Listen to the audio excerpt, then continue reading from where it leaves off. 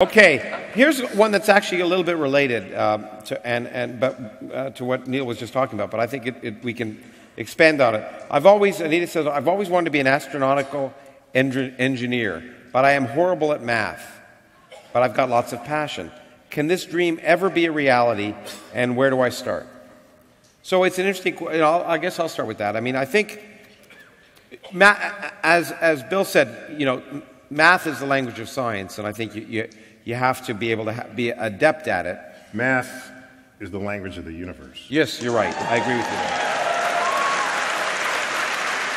Brian? I agree, but let me just finish, and then we can. That too many people think that you have to be a mathematical wizard to be even a physicist. I mean, much less an engineer.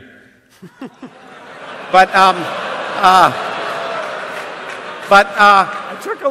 it takes all types. I know people who've won the Nobel Prize. I know people, you don't have to be the best mathematician in your class. You don't have to be a whiz. It takes all types to do science. And that any stereotype just doesn't work. If you're interested, do it. What's that have to do with you knowing Nobel laureates? Who were not the best in their class. Oh, fine. Thank you. Okay. Who weren't necessarily even that strong in math. Okay. But the other thing, I'll just say, you say you're bad at math. I bet you're not that bad. And I just want to remind you that when it comes to math, there's no substitute for practice. It sucked for me. It sucks for, you just have to practice. So when you come to me and say, oh, I'm bad at math, I am open-minded, of course, but skeptical. I'll bet you can do it, whoever you are. That's an important point. We were talking about it last night, too, and it touches on what you said. I like science museums often because they show science is fun. But science is hard work, like anything, to do, like music, like anything else, to do it well. And it takes a lot of work. So and if you don't enjoy it, you can't do the work. But just enjoyment alone isn't enough. You've really got to be willing to work at it. I think what's really going on here is people presume that in order to be good they presume that if the math is not coming easy, that therefore you'll never learn it.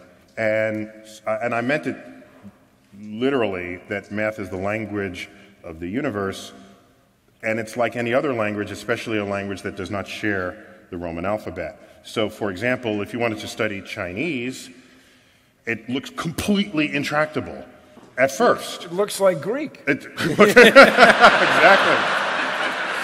And you can ask the question, how long does it take one to become fluent in Chinese if you're not Chinese yourself? And so it can take years, 5 years, almost 10 years if you never go to China.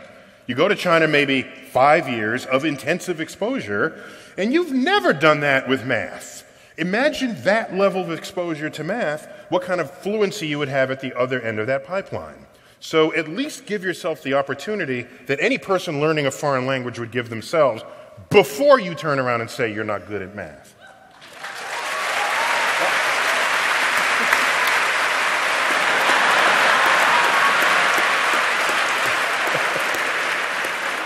Brian, get me started. Yeah, you don't want to get him started. I know that from experience. You're a professor of math as well as physics, probably the only one on the table. Yeah, and the question that comes to mind for me is, how do you know that math is the language of the universe? I was going to say, what about the multi? The universe told me. Pretty good first approximation, I'll tell you. No, okay, we're now doing science by revelation. Lawrence, I'm just wondering, because I have a question about this. Yeah. Could you imagine that one day far in the future we encounter some alien civilization and they say, hey, show us what you've done to understand the universe, and we bring out our math books with all our theorems in physics, and they turn to them and say, math, we tried that. Yeah, it takes you just so far.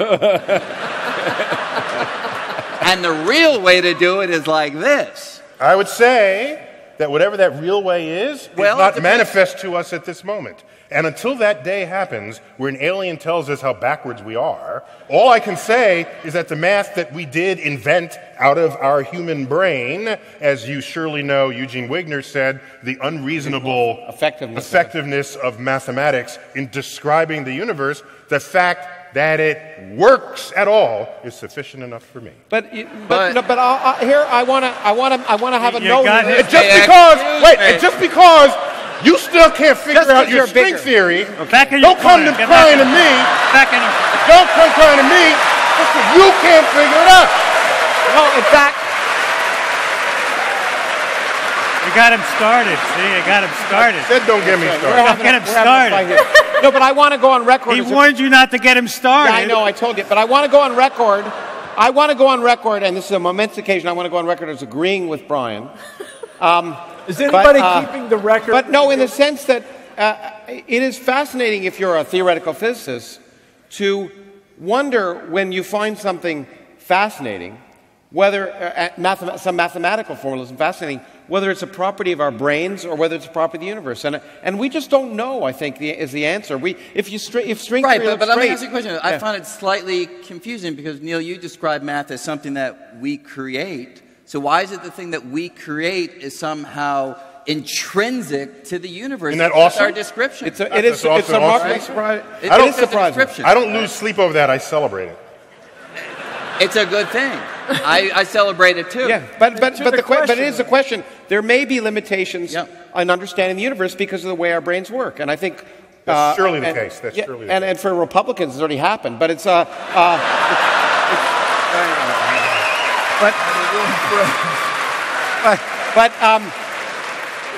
no, but seriously, that's an interesting question, and we really have to wonder about that. And if you're again working as some of us are at the forefront of physics, you wonder at some point when it's going to end.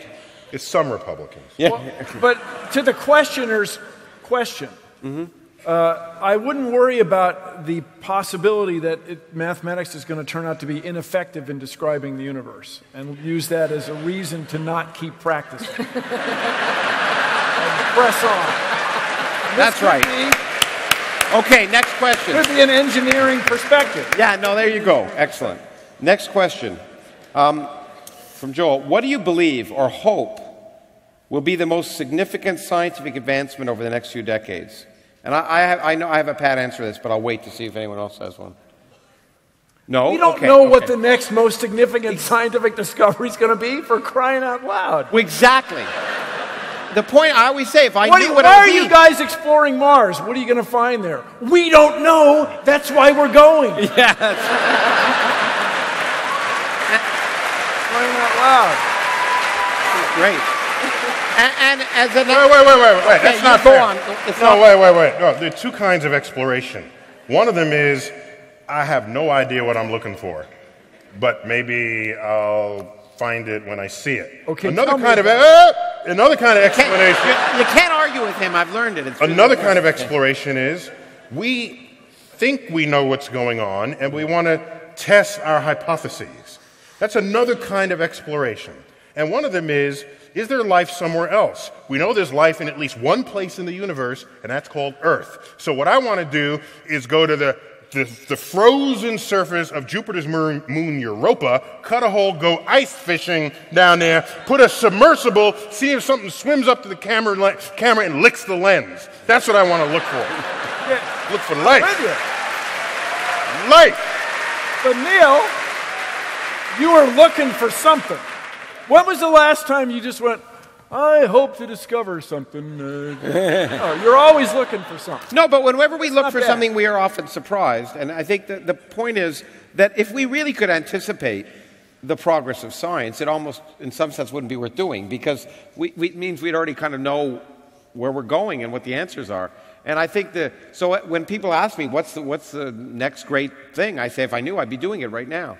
And so I think there is this sense we are driven by questions, interesting questions, but often those questions lead us to answers that lead to more interesting questions that are totally different than the ones we came up with. I say not just often, but most times. Yeah, so I think that... But you can say something about the question which you really would wish to know the answer to. And, I mean, for me, it would be what's consciousness?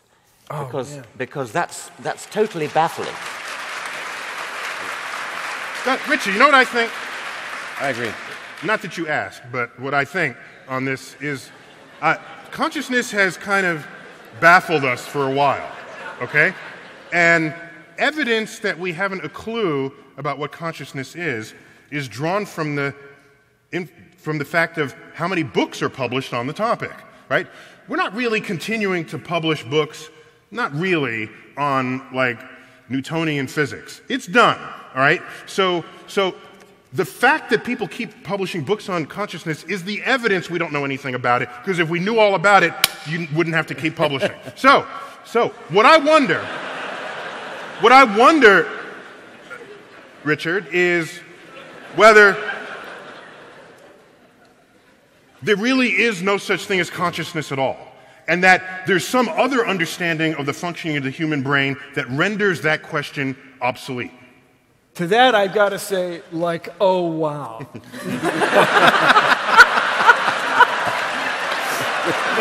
Perfect.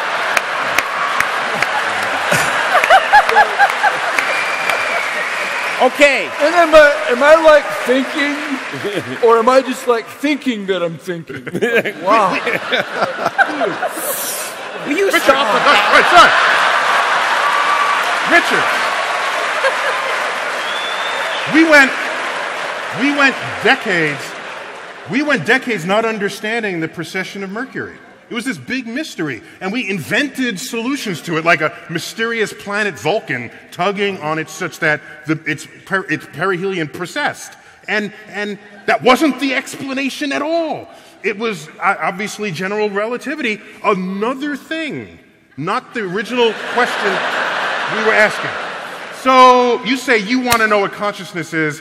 Maybe that's not even the right question. How about this? What's the nature of consciousness? Excellent. Okay, let's move on.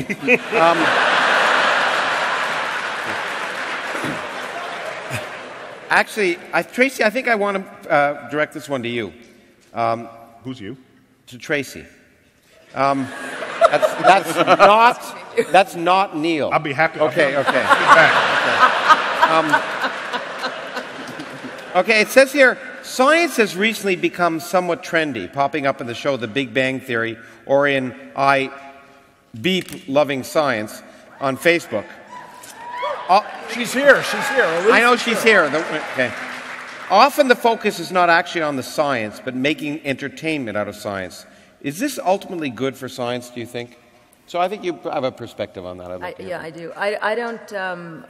I don't think when it's done well, it's diminishing the science or the scientists for that matter. I think that what is really spectacular is when you can take high-level science and apply storytelling and all kinds of things that we know help people learn about a subject. I mean, we learned in, again, broadcast news. I was with ABC News for many years, and if anyone said, well, we must do that story because it's very, very important, we knew that was just death because, eat your peas journalism or eat your peas writing. You must know this because it's important is just, it's never going to light a fire in people's imaginations, children or adults. So I don't think it's turning,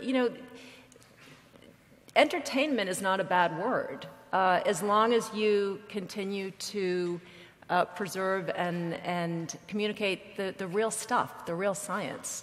And that's the philosophy we apply to this. We didn't want to do, nod to science and then go off and tap dance. I mean, it was really engaging with the material, but recognizing that sometimes this stuff is really hard. And you need to write it well, act it well, and produce it well. And I have to say, you do a great job of producing. I think you really do.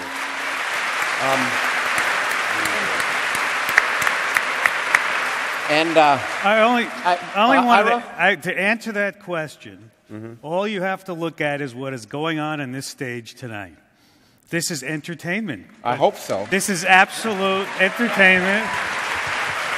I'm sitting here just watching. I'm ducking out of the way sometimes. Yeah. But I'm sitting here watching it. It's making a point about science and how to convey and how to make science interesting to the public. You're getting into these. Yeah, I agree. This is how to do it. I think fun and entertainment are overrated. That's because you're British. That's because you're British. No. It's okay.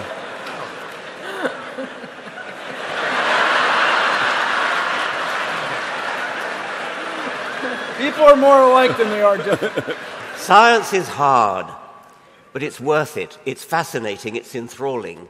But if we only talk about the bits that are fun and make bangs and smells and things, then we don't do science justice. I was once,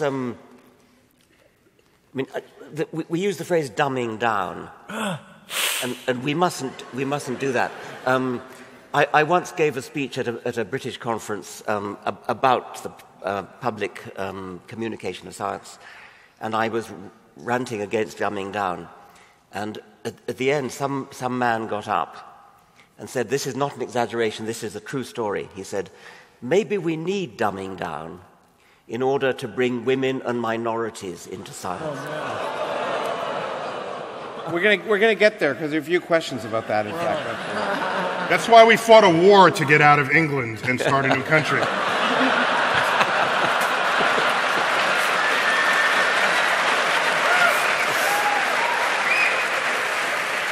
I have to say, he was booed in the original. Okay. Yeah, okay, good, absolutely. And we actually, speaking of that, we are going to have Larry Summers here at one of our events next year, so you can ask him about that if any of you know about that. But anyway, the question is, the next question is: many of you are involved or aligned with the skepticism movement. How do you keep an open mind scientifically without using skepticism as an excuse for inaction? Can a person be a proactive skeptic? I think that's an interesting question. Are you kidding? I knew you'd I think, Lawrence, correct me, but people confuse, in the modern word that's been made up, is conflate the word cynicism with the word skepticism. They're two different words. Yeah. But I mean, I know not a lot of young people, but one is you're not going to pay any attention to anything. You just think everything's screwed up and nothing's ever going to work out right. That's cynicism. But skepticism is you're presented with evidence and you do your best to draw conclusions based on that.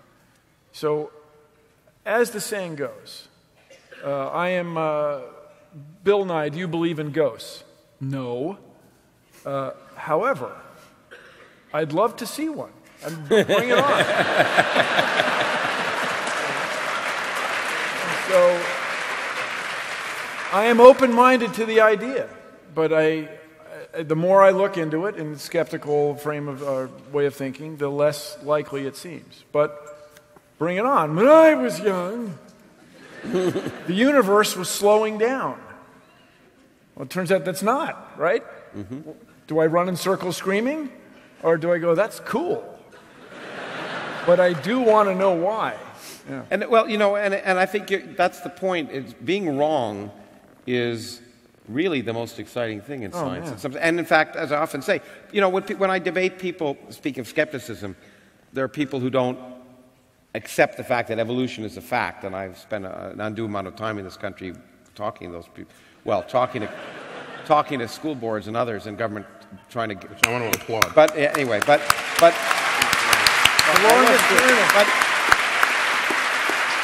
there's this illusion that we somehow have this pact that we shake hands when we get our PhD. Evolution, can't question it, and we want to be right. And the people don't understand that the way to become successful is to prove your colleagues wrong. That's the way to become a well-known scientist, is to make a discovery that proves wrong. So if there was something better than evolution, if it didn't work, Richard would be the first person to want to try and discover it in a sense, because it would mean we'd learn something, right? Yeah. Yeah. Okay. I think we can add something to that, which is that there's an attitude in the culture that says that everybody's entitled to their opinion, and you've got to respect their opinion. No, you damn well haven't got to respect their opinion.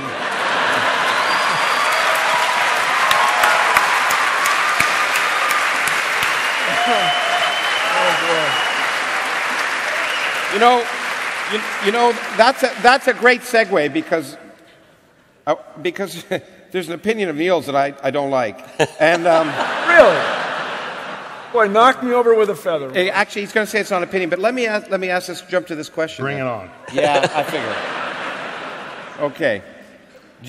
Do you think the privatization of space travel is a hindrance to the long-term goal of deep space exploration? It should have happened decades ago. And Now, and actually, I agree with you in that sense because, well, I'm not sure decades ago. I think the government had to be involved to learn how to get things going. I don't think decades ago we knew how to go in and out of low Earth orbit since 1962. Exactly. That's right. So that's decades ago. That's right, and that's not deep. That's not deep space exploration. But I think you're absolutely right. The private industry is a perfect place to do low Earth orbit because, and not NASA because it's boring and dull and you can generalize it. It's not simply that private enterprise is for low Earth orbit. Private enterprise is for anything where the risks have been pre-assessed by the government investment in the frontier, which is why I think where NASA should live, on the frontier, on the moving frontier, and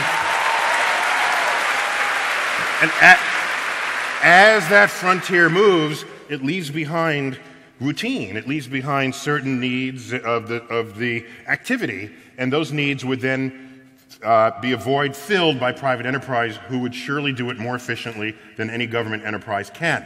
But the frontier, where it's dangerous, it's expensive, and all the risks are unquantified, you combine these three, you cannot establish a capital market valuation of that frontier, and so, therefore, government has to take the first step if you're going to do this at all.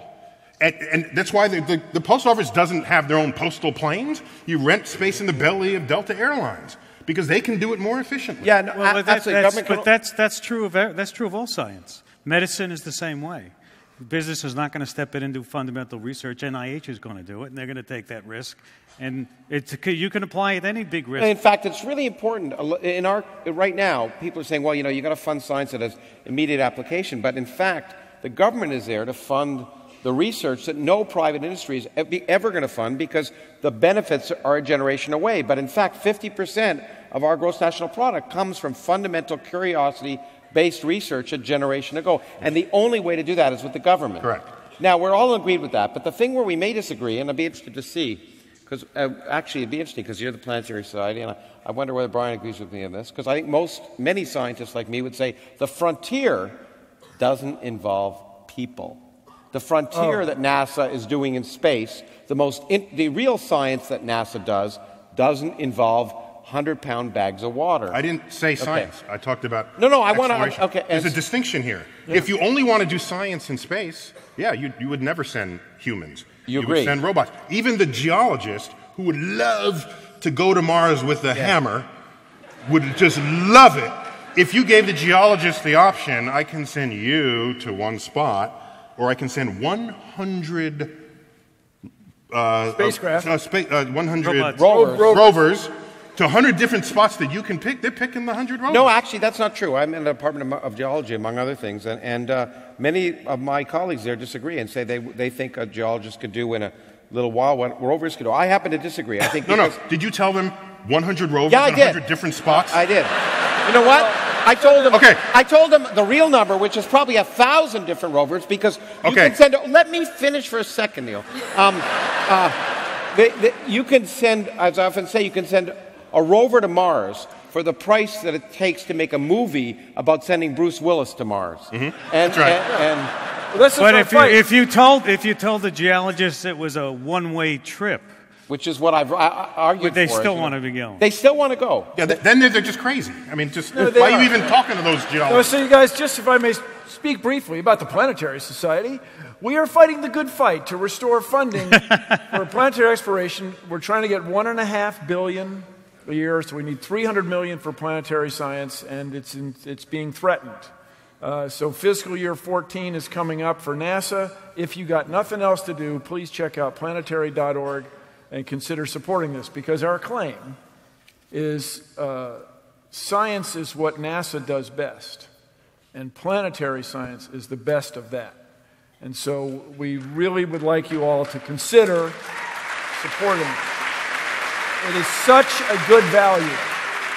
It's such an amazing value. So consider it. And by the way, it's been estimated that what the rover does, built by our very best rover engineers, driven by our very best rover scientists, rover drivers, who are influenced by our very best scientists. What that does in a week a human geologist can do in about a minute. Yeah, but I agree, So- but the no, human so geologist there's the cost. is not going to run to 100 different places on the planet. in fact, actually, the human geologist, I think, most often is not going to make it alive to the planet. Well, I mean, so on and so on. But Yeah. this is where you see it's instead of 10,000 to 1, it's got to be like 1 billion to 1.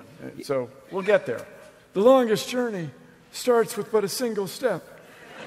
No, but the other thing I want to, like, let's stay on this topic for a little longer because sorry. I maintain the reason people are interested in humans traveling in space is because they can die. That's what makes it interesting, and you want to see if they're going to die. But you know, I thought that was NASCAR.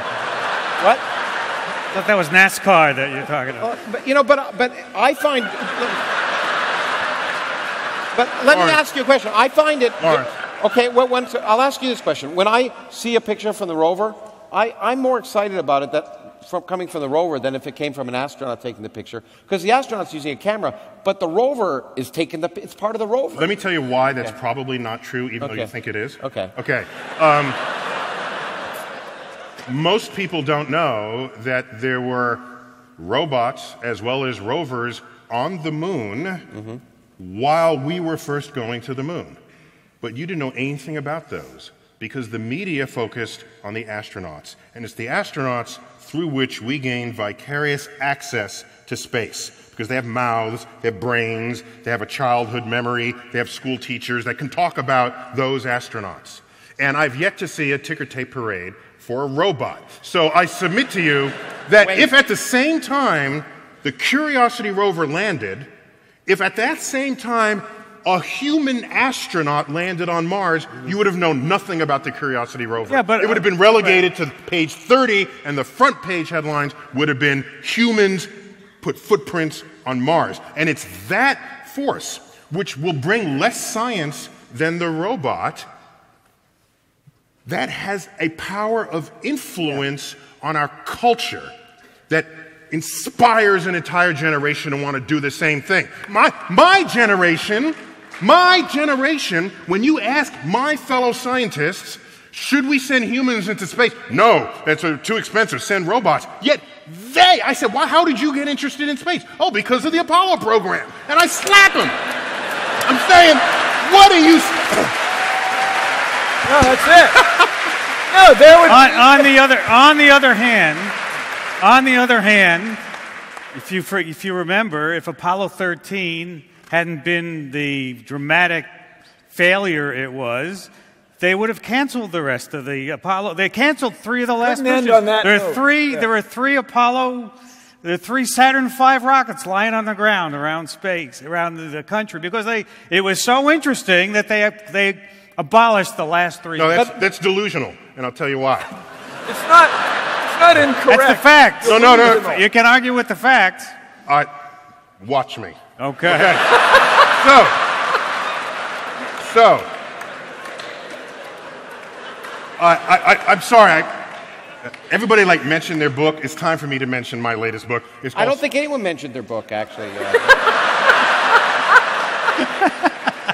My most recent book is titled Space Chronicles, but that wasn't the original title. The original title was Failure to Launch.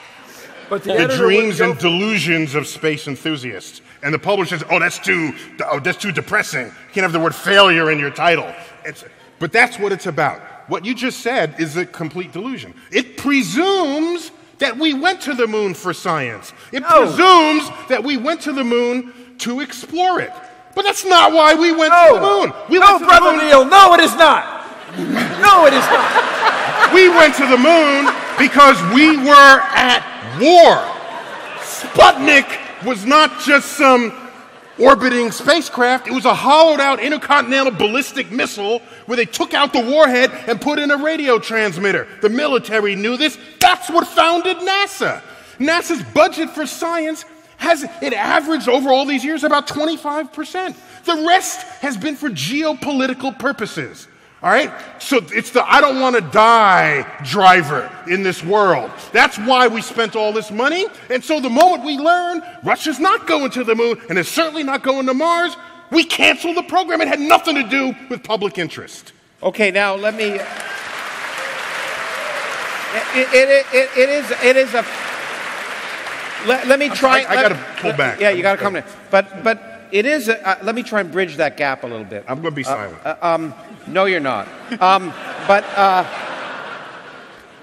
I think it's really important to point out that this is a political issue. And in fact, me and Buzz Aldrin together testified before the House Science Committee on Space Exploration. And when I said that humans don't do science in space, I didn't argue, in fact, even before the committee, that we shouldn't send humans into space. We should just say honestly why we're doing it. We're doing it for adventure.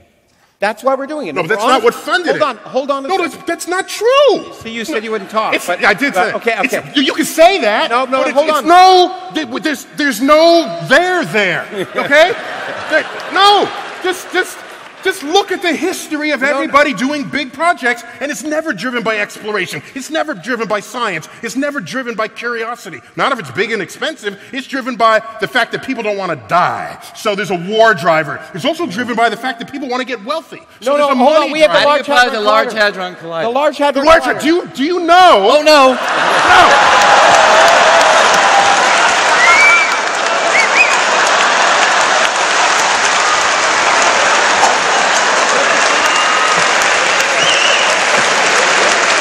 Welcome. Just proves my point. The Large Hadron Collider.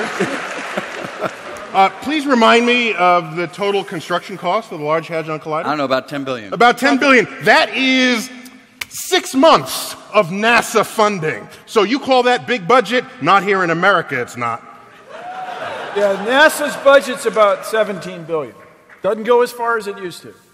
No. So it's expensive, but not on the scale that we're talking about here. That's all the country shared. That's not big money. Okay. Big money is a shuttle mission costs $1 billion here. I'm not saying it should cost that, but that's what it does. And who writes those checks? It's people who do it for geopolitical reasons, not because they care about science. Our super collider, the one that you would have benefited from, the superconducting super collider. Started to get funding in the 1980s, wasn't it? 200-mile ring. It would have been 60-mile ring. 60-mile diameter. The circumference. 60 miles around. Yeah. I thought it was 60 times. Well, take pi. it from me. It's 60. No, it's 60. Okay. It's a better story with 200. Though. Brian, 60. Circumference? Yeah. Okay, I've been saying it wrong all these years. Well, like never mind. Thank you. Never mind. Okay, no. So watch. So here's a super collider. America would have found the Higgs boson decades ago, all right? So what happens? The budget gets cut for reasons, the cost overruns, excuse me, okay? Yeah. It got cut in the early 90s. What happened in 1989? Peace broke out in Europe. All of a sudden, the physicist, who was the hero of the 20th century for making the bomb, is no longer viewed as necessary to national security. And so the project gets cut like that. Actually, you got it wrong. The project got cut actually for even sillier political reasons, which was the Texas congressional delegation voted the wrong way.